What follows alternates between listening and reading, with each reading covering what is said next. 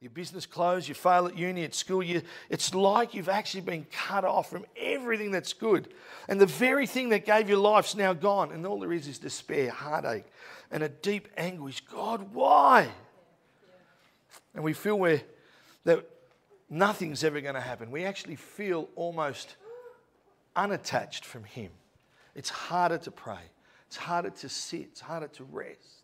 It's harder to worship. We try to do the things that we did in the past, but the formula doesn't work anymore. Day by day, the gardener would come. Day by day, he would turn him to the other side so that it would be exposed to the sun. If it's not enough that we're already in pain and anguish, it's just sometimes it feels like life keeps turning you over. I haven't got that side yet. Haven't dealt with your finances yet. Got to get to your family yet. Got to fix this up yet. We used to believe in the miraculous, yeah?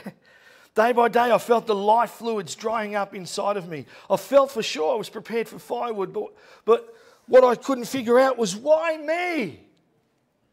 Can this get any worse? You know, some days it just feels like it's a tough day. Yes and amen, absolutely 100% to Michael as he taught you teach your kids. Get up in the morning, say good morning, Lord. But you know what? There are people here that we meet every day that in the morning they wake up and they do, it takes everything they've got just to get themselves out of the fetal position and put one foot out of the bed and just to do life. And they don't suffer depression. They're just depressed that moment, that day. And I don't want to get out of bed. Can it get any worse?